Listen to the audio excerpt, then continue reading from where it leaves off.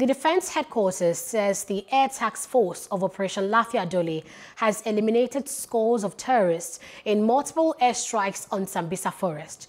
The coordinator, Defense Media Operations, Major General John Enenche, said this in a statement on Friday in Abuja. Enenche said the air raids were conducted at Bone and Mudu in Yalikumshe axis in Sambisa forest on December 1 and 2. He said intelligence reports revealed the 3 locations were being used as staging areas where the terrorists store their weapons and logistics items, as well as plan and launch attacks.